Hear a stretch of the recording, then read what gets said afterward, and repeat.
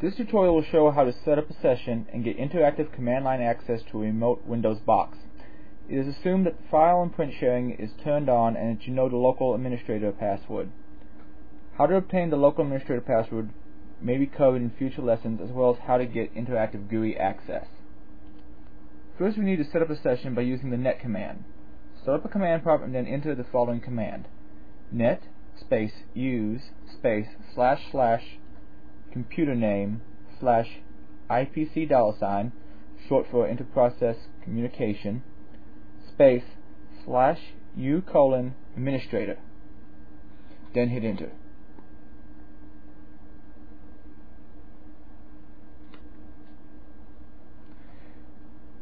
Now we enter our password, and a session as a local admin on the box is now set up. The next step is to turn off NTLM authentication to the telnet server. This step may not always be necessary depending upon where you are telnetting from. You can turn off NTLM authentication by opening regedit, then opening the remote registry of the box you want to control.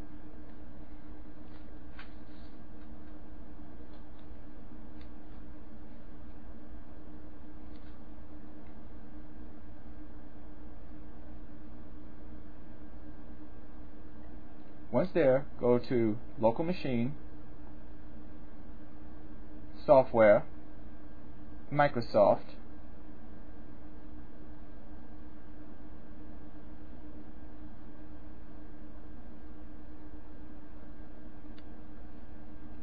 Telnet Server, and then change NTLM and set it to 0.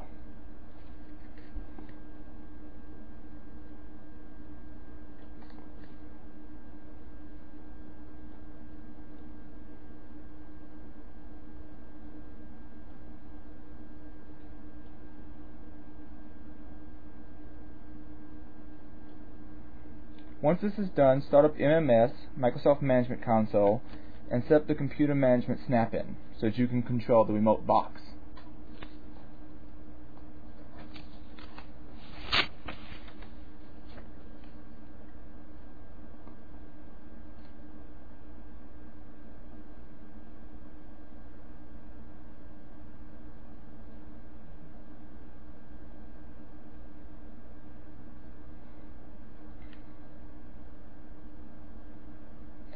From the Computer Management Snap-in, you can do all sorts of things, including looking at the event logs, adding users to groups, and other administrative tasks.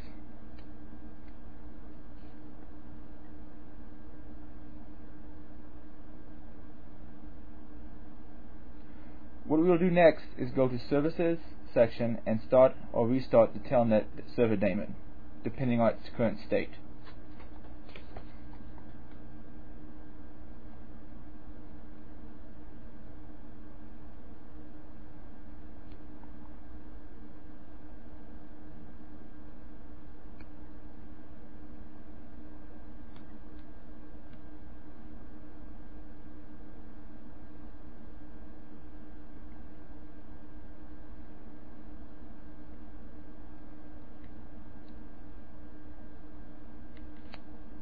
Now all that is left to do is log in and run the commands we want. A later tutorial will show how to get GUI access by installing VNC remotely.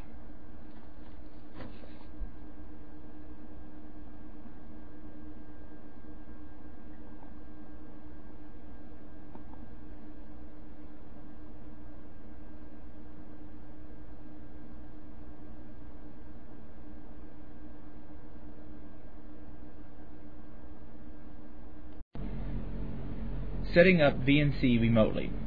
This tutorial assumes that you have already followed the steps outlined in my tutorial that shows how to start a session and get interactive command line access to a remote Windows box, and now want to install VNC so that you can get a remote GUI. You can download my remote setup package of TightVNC from my website. The default password it sets up is Iron Geek. If you wish, you can change the default password by installing TightVNC on one of your own boxes and modifying the VNC reg file appropriately.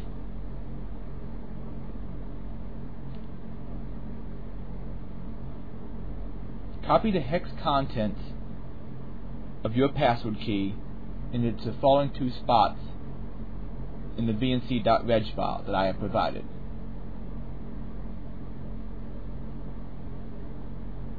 My reg file has also been set up in such a way that it should hide the WinVNC icon from the user's system tray.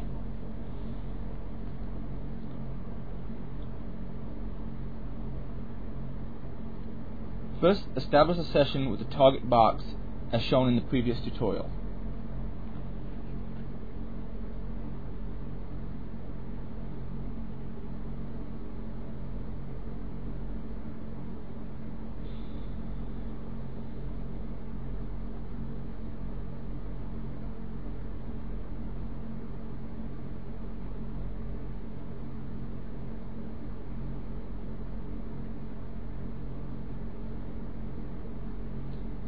Now make sure that the telnet service is running on your target box.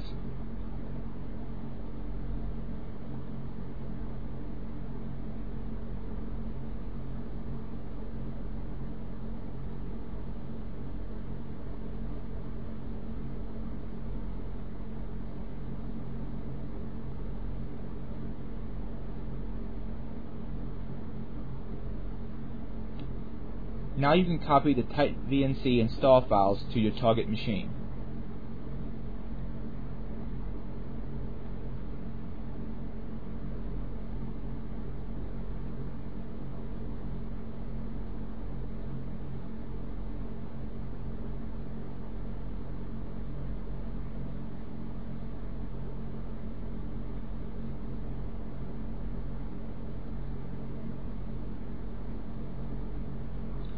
Next, telnet in and run intsvnc.bat.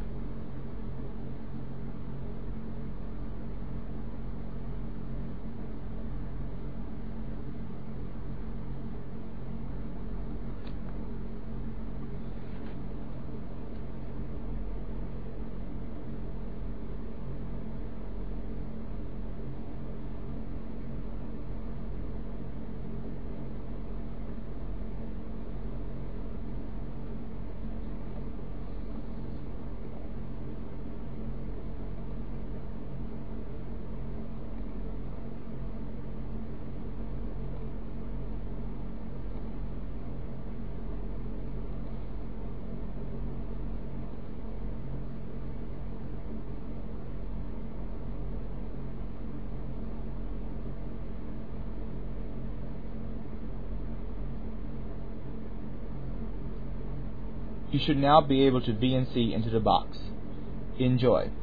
At this point, it'd probably be a good idea to delete your install files from the remote machine